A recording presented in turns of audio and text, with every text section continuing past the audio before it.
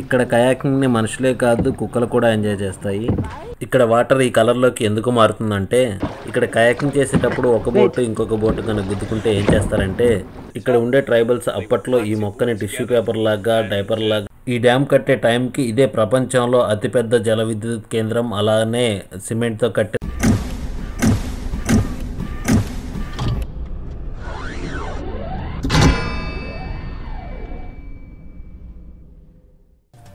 Hi friends, this is Srinivas. Welcome back to our channel. ఎలా ఉన్నారు? నేను బాగున్నాను. మీరందరూ కూడా బాగుండాలని కోరుకుంటున్నాను. ఈరోజు మనం గ్రాండ్ క్యానియన్ చూసుకొని లాస్ వేగాస్ వెళ్తున్నాము. గ్రాండ్ క్యానియన్ నుంచి సౌత్ రిమ్ నుంచి లాస్ వేగాస్ వచ్చేసి సుమారుగా 250 కిలోమీటర్ల దాకా ఉంటుంది.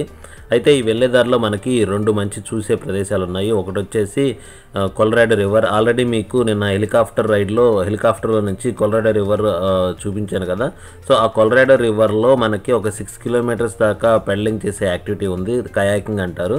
సో అది చూసుకొని అక్కడి నుంచి హూవర్ డ్యామ్ ఉంది. అది కూడా చాలా బ్యూటిఫుల్ లొకేషన్. ఆ హూవర్ డ్యామ్ నుంచి లాస్ వేగాస్కి కావాల్సిన ఎలక్ట్రిసిటీ మొత్తం అక్కడ జనరేట్ చేస్తున్నారు. అది కూడా చాలా బాగుంటుంది, అది కూడా చూపిస్తాను. సో ఈరోజైతే మీకు ఈ వీడియోలో ఈ రెండు చూపిస్తున్నాను. ఆల్రెడీ నేను మీకు ఈ లాస్ వేగాస్ ట్రిప్లో మీకు 3 వీడియోస్ అప్లోడ్ చేశాను. చాలా మంచి రెస్పాన్స్ వచ్చింది. ఎవరైనా కనుక ఆ వీడియోస్ మిస్ అయ్యి ఉంటే మన ఛానల్లోకి వెళ్ళి చూడొచ్చు. ఈ వీడియోనైతే మీరు ఎండ్ వరకు చూడండి. మీకు కనుక ఈ వీడియో నచ్చినట్లయితే లైక్ చేయండి, షేర్ చేయండి. అలానే మన ఛానల్ని కనుక ఫస్ట్ టైం విజిట్ చేస్తున్నట్లయితే సబ్స్క్రైబ్ చేసుకోవడం మాత్రం మర్చిపోకండి.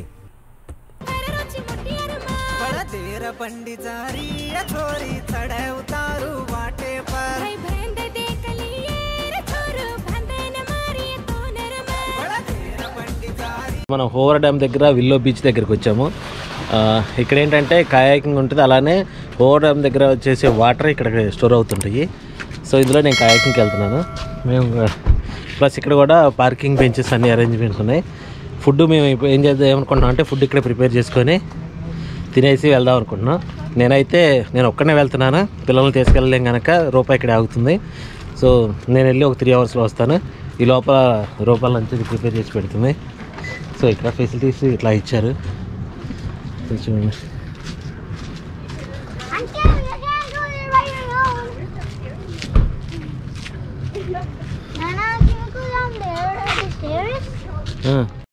సో ఇదే మన కయాకింగ్ ఇక్కడ నుంచే స్టార్ట్ అవుతుంది.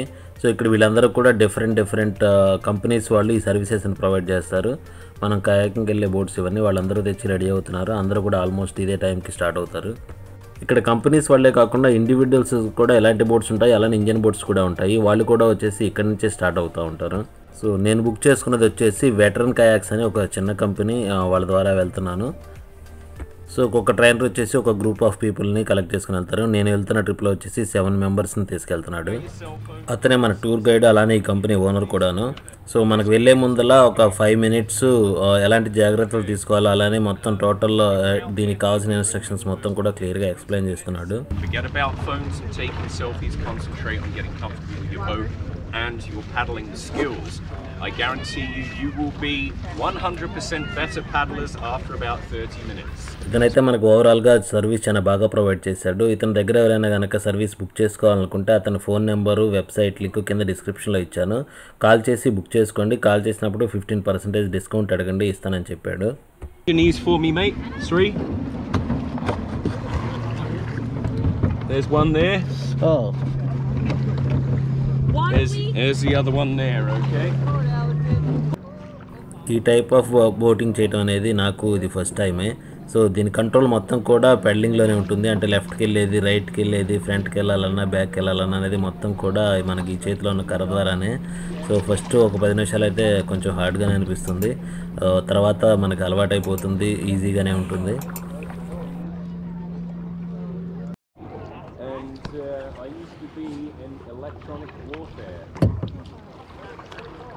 Great.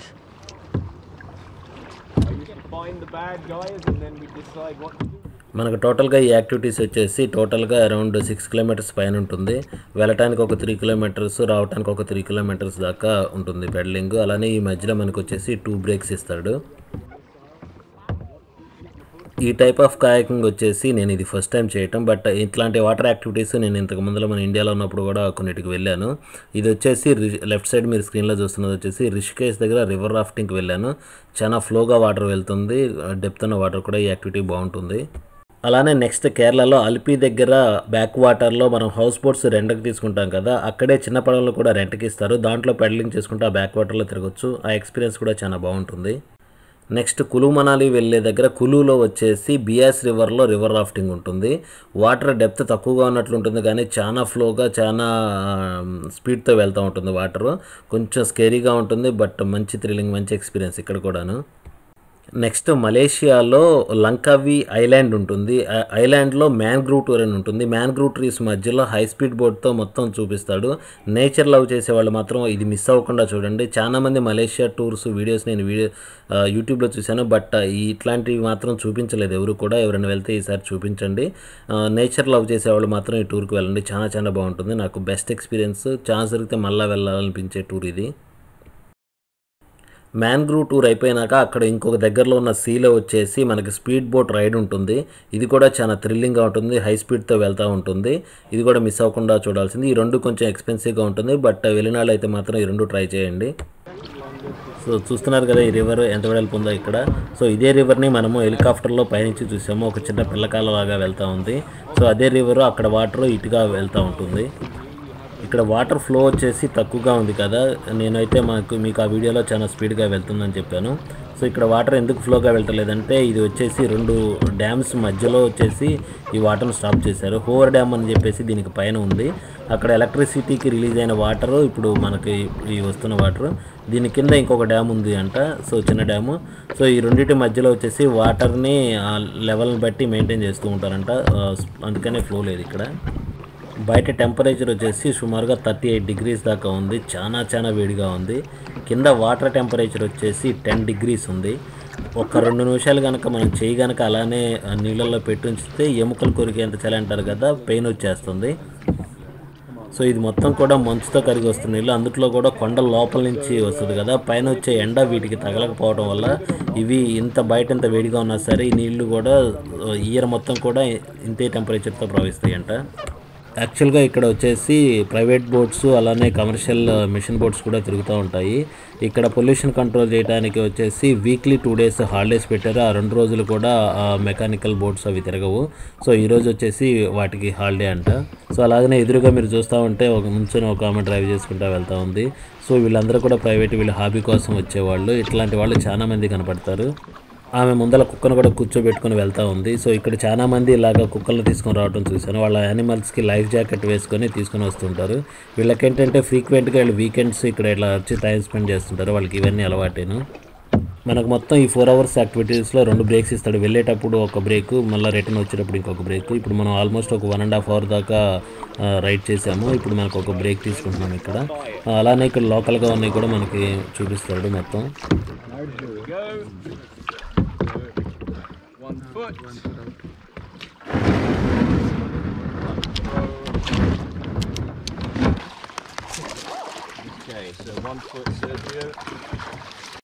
ఇక్కడ కయాకింగ్ చేసే వాళ్ళందరికీ కూడా ఇదే కామన్ బ్రేక్ పాయింట్. సో ఇప్పుడు వాళ్ళు వెళ్తున్న వాళ్ళందరూ కూడా ఇక్కడ ఆల్రెడీ బ్రేక్ తీసుకొని వాళ్ళు వెళ్తున్నారు మళ్ళీ. సో ఇక్కడ చూసారు కదా ఇద్దరు, కొన్ని ఆ మోడల్ కూడా ఉంటాయి ఇక్కడ.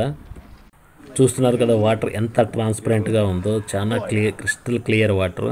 అలానే కూడా సమ్మర్ చాలా ఎక్కువగా ఉంది, ఎండలో తట్టుకోలేనంతగా ఉన్నాయి. సో అందుకని అందరం కూడా వాటర్లో మునిగేసి వెళ్తున్నాము.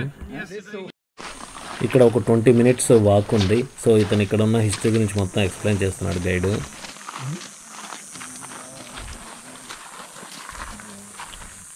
ఇక్కడ ఒక 500-600-1000 సంవత్సరాల క్రితం ట్రైబల్స్ నివసించేవాళ్ళు అంట.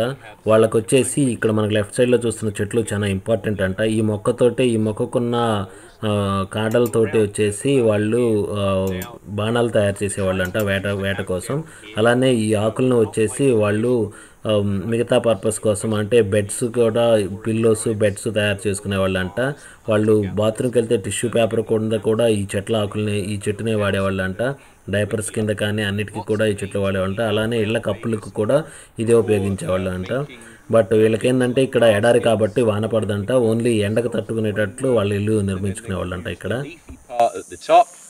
they would plait it all together, and this would be their mattresses, their grass mattresses. This would also be the walls of their houses. It would be hats. It would be toilet paper. It was baby diapers. It was feminine products. It was pretty much. ఈ చెట్టు roots వచ్చేసి చాలా స్ట్రాంగ్గా ఉంటాయంట, అలానే కూడా చాలా థిక్గా పెరుగుతుందంట. ఈ మొక్కలని యూరప్ కంట్రీ నుంచి తెచ్చి ఇక్కడ నాటారు అంట. ఇవేంటి అంటే వర్షం పడినప్పుడు కొండ చర్యలు విరిగిపడి ఈ నది అంతా బూడిపోకుండా ఈ దారి పొడుగునా బార్కి నాటారంట. వీటిలో వచ్చేసి సోడియం కంటెంట్ చాలా ఎక్కువగా ఉంటుంది, అంటే ఉప్పుగా ఉంటుంది మొత్తం కూడాను. Tastes like a packet of ready salted crisps. ఇక్కడ ఆదివాసులు కనుక ఏదైనా దెబ్బలు తగిలితే ఈ చెట్టు ఆకు పసరు రాసుకునే వాళ్ళంట తగ్గటానికి. సో ఇప్పుడు అతను చూపిస్తున్నది వచ్చేసి పర్ఫ్యూమ్ ప్లాంట్. సో దాని మీద కనుక వాటర్ పడితే పర్ఫ్యూమ్ స్మెల్ వస్తుంది, చాలా బాగుంది స్మెల్. సో అతను వాటర్ పోసి చూపిస్తున్నాడు, నిజంగానే అది చాలా మంచి స్మెల్ ఇస్తుంది.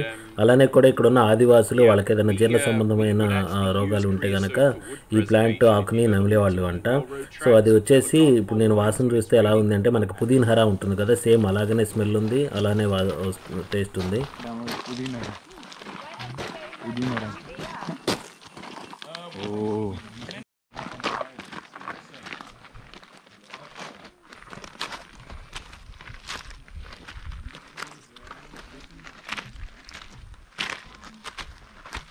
మీకు ఇంతకు ముందల వీడియోలో గ్రాండ్ క్యానియన్ హెలికాప్టర్ నుంచి చూపించినప్పుడు మొత్తం కలర్ఫుల్గా ఉంది కదా, కొంచెం రెడ్, గ్రీన్, వైట్ కలర్లో.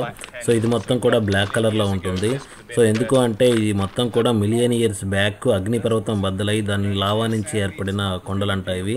సో ఈ రాళ్ళు కూడా మొత్తం అప్పుడు అగ్నిపర్వతం వల్ల ఏర్పడినవి. సో అందుకని ఈ ఏరియా మొత్తాన్ని కూడా బ్లాక్ క్యానియన్ అంటారు. ఇక్కడ by putting it in the shade. Now real gold will always shine. అలానే ఈ రాళ్ళను కనుక పగలగొడితే లోపల వచ్చేసి మనకి మెరుస్తూ కనబడతాయి కదా, గ్లిటర్స్. సో మనకి గ్రానైట్ రాళ్ళ మధ్యలో వస్తాయి కదా, సో అలాంటివి ఇక్కడ చాలా ఉంటుందంట ఈ రాళ్ళలో. సో అతను కలెక్ట్ చేసి చూపిస్తున్నాడు. ఇది మొత్తం కూడా మెరుస్తూ ఉంటుంది. వీటిని కాస్మెటిక్స్లో వాడతారంట, నెయిల్ పాలిష్ మనకి మెరిసే వాటిల్లో. అలానే మనకి ఫోన్ బ్యాక్ సైడ్ కొన్ని మెరుస్తూ వస్తాయి కదా, వాటన్నిటిలో కూడా దీన్ని ఉపయోగిస్తారంట. అలానే ఇక్కడ దగ్గరలో కూడా బంగారపు గన్లు ఉన్నాయంటండి. ఈ రాళ్ళను చూస్తే మెరుస్తూ ఉంది, మీకు వీడియోలో కనపడకపోవచ్చు, బట్ డైరెక్ట్గా చూస్తే కనుక మెరుస్తూ కనపడుతుంది.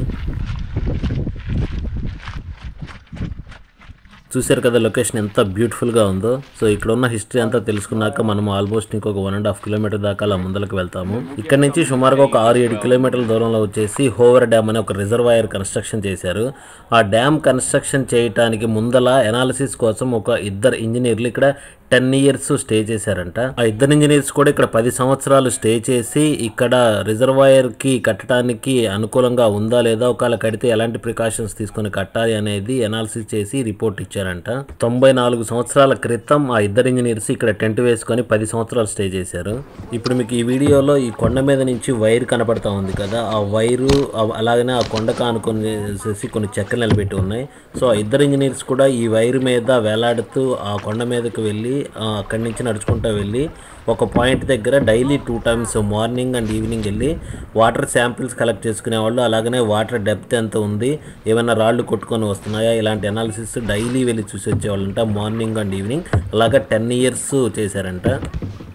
సో ఇక్కడ సంవత్సరం అంతా కూడా వాతావరణం ఒకే లెవెల్లో ఉండదు. ఎండాకాలము విపరీతంగా ఎండలు ఉంటాయి, అలాగనే వచ్చేసి వింటర్లో వచ్చేసి మంచు గడ్డల గట్టిపోతుంది. ఎలాంటి వాతావరణంలోనైనా సరే వాళ్ళు మార్నింగ్ అండ్ ఈవినింగ్ అలా వేలాడుకుంటూ వెళ్ళి ఇద్దరు ఇంజనీర్స్ కూడా అలాగే 10 ఇయర్స్ రిపోర్ట్ ప్రిపేర్ చేశారంట. మీరు ఇప్పుడు చూస్తూ ఉంటే ఆ బారుకి కూడా కొండకి ఆ చెక్కలు కట్టేసి ఉన్నాయి పక్కన నిలబెట్టి. సో వాళ్ళు దాని మీద నడుచుకుంటూ వెళ్ళడానికి వాళ్ళు అరేంజ్ చేసుకున్నారంట. అలాగా మీకు ఒక డౌట్ రావచ్చు, 10 సంవత్సరాలు ఎందుకు అనాలిసిస్ చేశారు అని. ఎందుకు చేశారు అంటే ఇంతకు ముందల లాస్ ఏంజల్స్ దగ్గర ఒక డ్యామ్ ఇలాగనే కన్స్ట్రక్షన్ చేశారంట. అప్పుడు కన్స్ట్రక్షన్ చేసినప్పుడు వాళ్ళు పునాది కరెక్ట్గా వేయకపోవటం వలన డ్యామ్ వచ్చేసి నైట్కి నైట్ కూలిపోయి కొన్ని విలేజెస్, టౌన్స్ మొత్తం క్లీన్ స్వీప్ అయిపోయినాయంట. సో దానికి 400 మంది జీవసమాధి అయిపోయారంట ఒక నైట్లోనే. సో ఆ మిస్టేక్ మళ్ళీ జరగకూడదని చెప్పేసి గవర్నమెంట్ చాలా స్ట్రిక్ట్ రూల్స్ పెట్టి సో 10 ఇయర్స్ పాటు అనాలిసిస్ చేసి కరెక్ట్ రిపోర్ట్స్ తీసుకున్నాక దాన్ని బట్టి డ్యామ్ కన్స్ట్రక్షన్ చేశారు. ఇప్పుడు మనకు ఎదురుగా వస్తున్న ఆమె కూడా యూట్యూబర్, ఇక్కడ యూఎస్లో లోకల్ వీడియోస్ చేస్తుంది.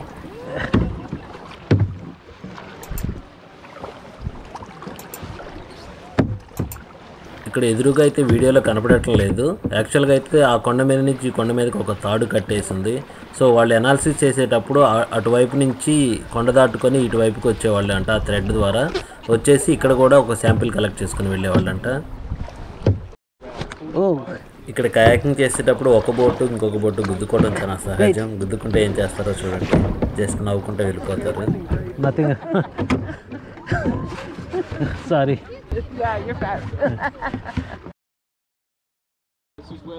స్టిల్ ఇప్పటికీ కూడా ఇంకా అనాలిసిస్ జరుగుతూనే ఉందంట. ఇప్పుడు మీరు రైట్ సైడ్లో చూస్తే కన్స్ట్రక్షన్ చేసి ఉంది కదా. సో కాకపోతే ఇప్పుడు అంతా కూడా ఆటోమేషన్ ద్వారా జరుగుతుందంట, మెషిన్స్ ద్వారా. Before it becomes rush hour down here, and then the last thing I want is for you. So ఇక్కడ నుంచి ఇప్పుడు మనం రిటర్న్ వెళ్తున్నాము. రిటర్న్ వెళ్ళే దారిలో ఒకటి ఎమరాల్డ్ కేవ్ అని ఒక మంచి ఫోటో సీనిక్ స్పాట్ ఉంటుంది. అక్కడికి వెళ్ళి ఫొటోస్ దిగేసి వెళ్తాము.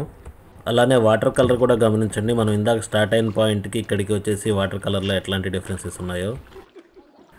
ఆల్రెడీ ఆ కేవ్లో వేరే గ్రూప్ ఉంది. సో మనం బయట పార్క్ చేసుకుని వెయిట్ చేస్తున్నాం. వాళ్ళు బయటకు వెళ్ళగానే లోపలికి వెళ్ళి ఫొటోస్ దిగుతాము. సో అలాగే మనం ఆ కేవ్లోకి వెళ్ళాలంటే డైరెక్ట్గా వెళ్ళి అక్కడ మన బోట్ని రివర్స్ చేసుకోలేము. ఇలాగ రివర్స్లో వెళ్ళి అక్కడ మనం పార్క్ చేసుకుని ఫొటోస్ దిగాలి. ఇక్కడ పడే సన్లైట్ని బట్టేసి దీని వాటర్ కలర్ చేంజ్ అవుతూ ఉంటుందంట. యాక్చువల్గా జూన్ జూలై టైంలో అయితే కరెక్ట్గా మంచి గ్రీన్ కలర్లో వస్తాయంట ఇంకా వాటర్ కలర్ వచ్చేసి ఫొటోస్లో. సో ఇప్పుడు నాన్ సీజన్ కాబట్టి మనకంతా షైనింగ్ రావట్లేదు. మీకు ఆల్రెడీ అప్పుడు తీసిన ఫొటోస్ కొన్ని పెడుతున్నాను చూడండి.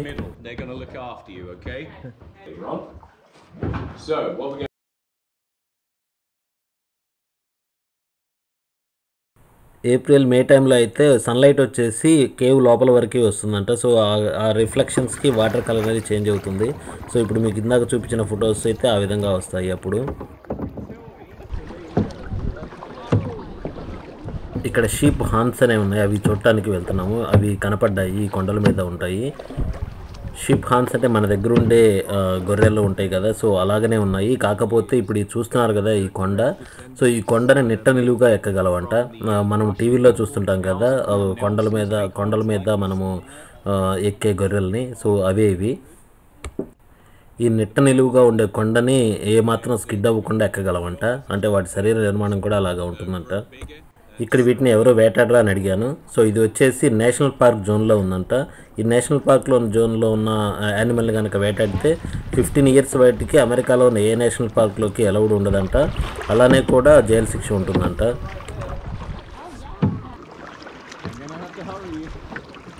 సో వాటర్ రిటర్న్ వెళ్ళేటప్పుడు కొంచెం ఫ్లో ఉంటుందేమో, మనం ఈజీగా వెళ్ళొచ్చు అనుకున్నాను, పెడలింగ్ అనేది ఈజీగా ఉంటుందని. బట్ అలా లేదండి, వాటర్ లెవెల్ మెయింటైన్ చేయడం వల్ల వాళ్ళు సో పెడలింగ్ అనేది సేమ్ హార్డ్గా ఉంది. వచ్చేటప్పుడు ఎలా ఉందో వెళ్ళేటప్పుడు కూడా అలాగనే ఉంది. సో రిటర్న్ వెళ్ళే దారిలో మధ్యలో ఇంకొక బ్రేక్ ఇస్తాడు, ఒక ఏరియాలో ఆగుతాము. సో అక్కడ ఏంటంటే మనకి స్నాక్స్ అవి ప్రొవైడ్ చేస్తాడు. మన ప్యాకేజీలో పార్ట్లోనే అది కూడా ఉంటుంది.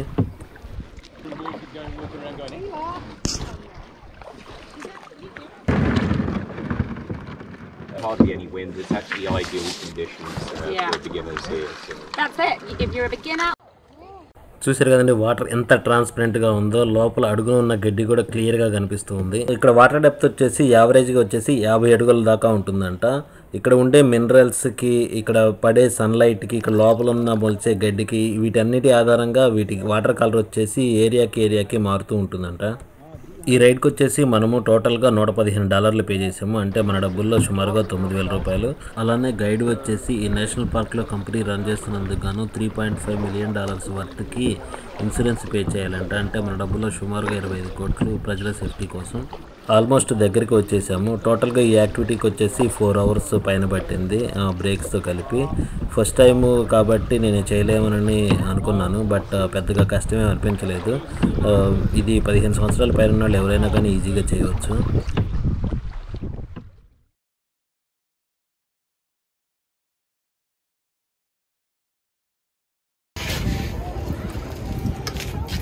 జస్ట్ కయాకింగ్ ఫినిష్ చేసుకుని వచ్చాను. యాక్చువల్లీ ఫుడ్ రెడీ అయిపోయింది, బిర్యానీ తినేసి ఇంకా స్టార్ట్ అవుతాము. ఇక్కడ నుంచి మేము డైరెక్ట్గా లాస్ వేగాస్ వెళ్తాము. సో అక్కడ వచ్చేసి ఈ 4 డేస్ ఉంటాము. సో ఆ నెక్స్ట్ అప్డేట్స్ కూడా మీకు నెక్స్ట్ వీడియోలో ఇస్తాను. సో ఇప్పుడు మనం కయాకింగ్ చేసిన దగ్గర నుంచి హూవర్ డ్యామ్ దగ్గరికి వెళ్ళడానికి సుమారుగా ఒక 20 మినిట్స్ పడుతుంది. అక్కడికి వెళ్తున్నాము.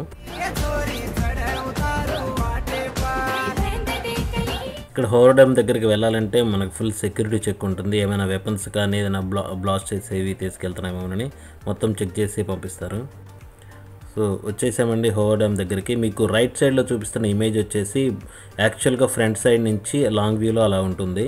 మనము ఇప్పుడు వెళ్తున్నది వచ్చేసి హోవర్ డ్యామ్ దగ్గరికి వెళ్తున్నాను. బ్యాక్ సైడ్ నుంచి చూపిస్తాను. ఫ్రంట్ సైడ్ నుంచి ఎలా ఉంటుంది అనేది మీకు రైట్ సైడ్ ఇమేజెస్లో చూపిస్తున్నాను చూడండి.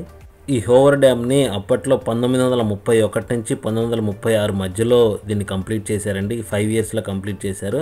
యాక్చువల్గా వీళ్ళ ఎస్టిమేషన్ వచ్చేసి 7 ఇయర్స్లో కంప్లీట్ చేయాలని, బట్ 2 ఇయర్స్కి ముందే దీన్ని కంప్లీట్ చేసేసారు. ఇది కంప్లీట్ చేసేటప్పటికి ఇది ప్రపంచంలోకెల్లా నెంబర్ 1 ఎలక్ట్రిసిటీ వాటర్ ద్వారా ప్రొడ్యూస్ చేసే అతిపెద్ద డ్యాము. అలాగనే కూడా కాంక్రీట్తో నిర్మించిన ప్రపంచంలోకెల్లా అతిపెద్ద డ్యామ్ కూడాను కాంక్రీట్ నిర్మాణం. ఈ డ్యామ్ కన్స్ట్రక్షన్లో 5,000 మంది ఫ్యామిలీస్ పాల్గొన్నారు అంట. ఈ 5,000 మంది కూడా ఇక్కడే డైలీ వీళ్ళకి పని ఉంటుంది కాబట్టి వాళ్ళు ఇక్కడే ఉండి కన్స్ట్రక్షన్ చేశారంట. సో వాళ్ళ కోసం గవర్నమెంట్ వచ్చేసి 5,000 ఫ్యామిలీస్కి సరిపోను ఇల్లు కట్టారంట. ఎందుకంటే టెంపరీగా టెంట్లో ఉంటే ఇక్కడ ఉండే అట్మాస్ఫియర్కి టెంట్లో అవి పనికిరావు కాబట్టి వీళ్ళకి పర్మనెంట్ హౌసెసే కట్టారు. సో అదే ఇప్పుడు బౌల్డర్ సిటీగా మారింది. సో దానికి ఇక్కడ నుంచి ఒక 20 మినిట్స్లో ఉంటుంది. ఇప్పటికీ కూడా అది బౌల్డర్ పెద్ద ఒక రకమైన సిటీగానే ఉంది. ఇక్కడ కన్స్ట్రక్షన్ జరిగే సమయంలో టోటల్గా 112 మంది చనిపోయారంటండి. 112 మందిలో కూడా ఒకే ఫ్యామిలీలో నుంచి తండ్రి ఫస్ట్ చనిపోతే అతని కొడుకు వచ్చేసి కన్స్ట్రక్షన్ చివరిలో చనిపోయాడు. వాళ్ళకి గుర్తుగా ఇక్కడ వాళ్ళ విగ్రహాలు ఉంచారు. ఈ డ్యామ్ వచ్చేసి ఒక బహుళార్థక సాధక ప్రాజెక్ట్ అంటారు కదా అది. సో ఇక్కడ మెయిన్గా వచ్చేసి ఎలక్ట్రిసిటీ అలానే కూడా అగ్రికల్చరల్కి వాడతారు. ఫ్లడ్ కంట్రోల్ కూడా దీన్ని ఉపయోగిస్తుంటారు. సో ఇప్పుడు మీరు వస్తుంటే చూస్తున్నారు కదా ఎలాగ ఉందో రోడ్లు కానీ ఇక్కడ ఉన్న బిల్డింగ్స్ కానీ ఏదో ఒక 10 సంవత్సరాల క్రితం కట్టినట్లే అనిపిస్తుంది కదా. సో టోటల్గా ఈ డ్యామ్ కన్స్ట్రక్షన్ కోసం వాడిన సిమెంట్ తోటి 6,000 కిలోమీటర్లు సిమెంట్ రోడ్డు వేయచ్చు అంటండి. అంటే మనకి కాశ్మీర్ నుంచి కన్యాకుమారి వరకు 2 సార్లు వేయచ్చు రోడ్డు. సో ఇక్కడ నెక్స్ట్ 1000 సంవత్సరాల లోపల వచ్చే క్లైమాటిక్ కండిషన్స్కి భూకంపాలకి వాటన్నిటిని అనాలిసిస్ చేసి వాటికి అనుగుణంగా దీన్ని అంత పకడ్బందీగా కాంక్రీట్ నిర్మాణం చేశారంట. ఈ డ్యామ్ కన్స్ట్రక్షన్ చేసే ముందల ఈ వాటర్ని డైవర్ట్ చేయడానికి 2 కాపర్ డ్యామ్స్ నిర్మించారంట దీనికి పైన. అలానే అండర్ గ్రౌండ్ టన్నెల్స్ని కూడా నిర్మించారు. ఈ కన్స్ట్రక్షన్ చేసిన అన్ని రోజులు వాటర్ని డైవర్ట్ చేయడానికి. సో ఇప్పుడు మనం చూస్తున్నది హోవర్ డ్యామ్ బ్యాక్ సైడ్ నుంచి చూస్తున్నాము. ఈ హోవర్ డ్యామ్ వాటర్ లెవెల్ వచ్చేసి 590 అడుగులు అంటండి. అలానే ఇప్పుడు మనకు ఎదురుగా కనిపిస్తున్న వాటర్ డ్యామ్ వాల్ వచ్చేసి అది సింగిల్గా కట్టింది కాదంటండి. ఆ పిల్లర్స్ లాగా కింద నుంచి కన్స్ట్రక్షన్ చేసుకుంటూ వచ్చి వాటిని జాయింట్ చేసుకుంటూ వచ్చారంట. సో దానివల్ల ఇది ఎప్పుడు కూడా పగులు రాదు. ఇది గోడలు పగిలిపోయినట్టు పగలవంటండి. సో ఇదండి ఈరోజు వీడియో. పాత వీడియోస్లో మనకి కామెంట్స్ చాలామంది పెట్టారు, లెంత్ ఎక్కువైనా పర్లేదు ఉంచండి డీటెయిల్డ్గా మేము చూస్తాము అని చెప్పేసి. సో అందుకని కొంచెం లెంత్ ఎక్కువైనా సరే నేను డీటెయిల్డ్గా ఎక్స్ప్లెయిన్ చేస్తూ ఈ వీడియో ఉంచాను. మీరు ఈ వీడియోని ఎంకరేజ్ చేస్తారని కోరుకుంటున్నాను. అలానే మీకు కనుక ఈ వీడియో నచ్చినట్లయితే లైక్ చేయండి, షేర్ చేయండి. అలానే ఛానల్ కనుక ఫస్ట్ టైం విజిట్ చేస్తున్నట్లయితే సబ్స్క్రైబ్ చేసుకోవడం మాత్రం మర్చిపోకండి. Thanks for watching.